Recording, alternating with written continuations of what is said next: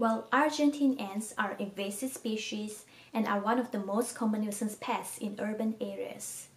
They are not only a nuisance pest, but in agricultural areas, they form mutualism with honeydew-producing insects. Honeydew-producing insects are plant-feeding or sub-feeding insects that can lead to significant economic damage to crops.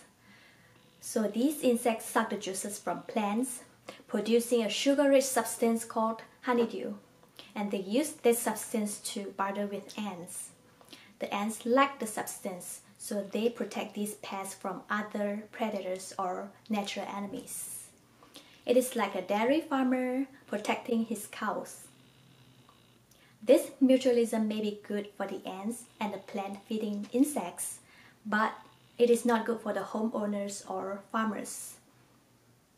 And traditionally, people have used spray insecticide to control ant populations, but this creates a lot of environmental issues. Well, liquid bait is an alternative to spray insecticides. Argentine ants just love them. One of the advantages of using liquid bait is that it reduces pesticide runoff. But liquid bait has to be contained in bait stations. A bait station is usually pretty large. It has a dispenser and a reservoir, and it usually looks like a water dispenser for your pets. But bait stations are expensive, the bait spills easily, sugar water in the bait station goes bad, so they require a lot of maintenance, including tracking, cleaning, and refilling. Well, we are working on hydrogel, which is a super absorbent polymer that can absorb a lot of water. It is like a sponge. Currently, people are using a synthetic polyacrylamide hydrogel to deliver liquid bait to ants directly because hydrogels hold sugar water in bead shape until the ants show up and drink it. This is a cheaper alternative to bait stations and made the bait stations unnecessary. But we found that traditional synthetic hydrogel material has some weaknesses. One of the weaknesses is that it may degrade to a toxic called acrylamide, a carcinogen to humans. So we decided to look for a safer alternative. In the lab, we engineered and made our own biodegradable hydrogel bait from alginate, which comes from brown seaweed. It is a naturally occurring polymer that is actually used in a lot of food products. So it is safe. It is even edible before you add the toxicant.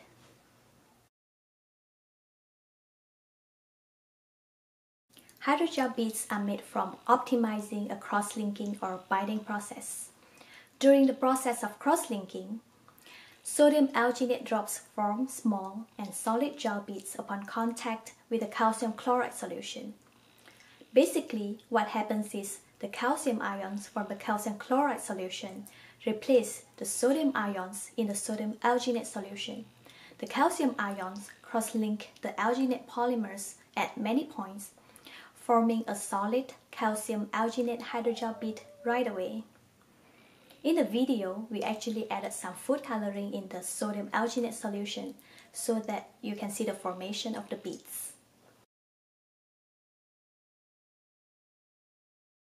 We also optimized the hydrogel properties. We used different combinations to make hydrogel, varying the concentrations of sodium alginate and calcium chloride. We also used different cross-linking times. We wanted to figure out the best recipe to make hydrogel that would have optimal shape, size, and swelling properties.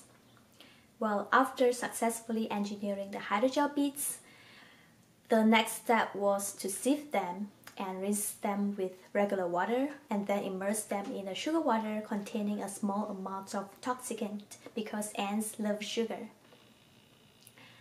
We immersed the hydrogel beads for 24 hours. After 24 hours of immersion, the hydrogel beads increase in size. We used a test called ELISA to prove that the toxicant added to sugar water was absorbed into the hydrogel beads effectively.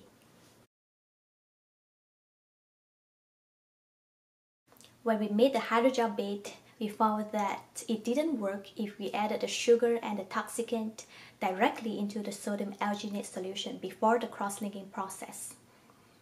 One of the reasons was because the cross-linking process affects the concentrations of sugar and toxicant in the hydrogel. As you can see in the video, the red color of the beads shows that the compound added became diluted when we sieve them out from the solution. So in this study, we made the hydrogel beads first and then immersed them in the sugar water containing toxicant later. With this new approach, we were able to ensure that known amounts of sugar and toxicant would be incorporated into the hydrogel, and the solution would be delivered to ants at optimal concentrations. Well, one of the problems is we had to mass produce the hydrogel beads. So we used a shower head. That's pretty cool. The next thing is we needed to test our beads in the field. So we found 5 volunteers in the Riverside, California area who agreed to allow us to treat the outside of their houses with our biodegradable hydrogels. We did this during the summer. That's the period when you always see Argentine ants marching into your homes.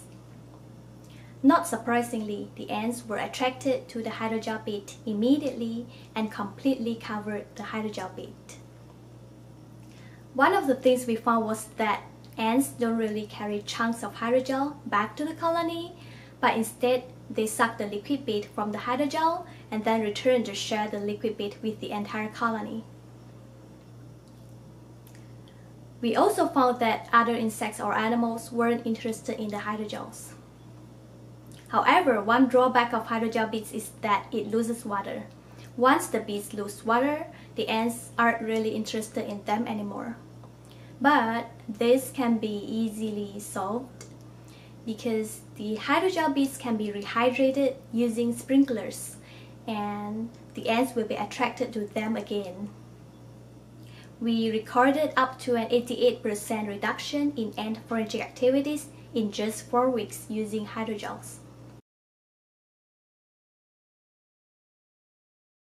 This is the first study to demonstrate the use of seaweed-based alginate hydrogel as a method to deliver liquid bait to target ants.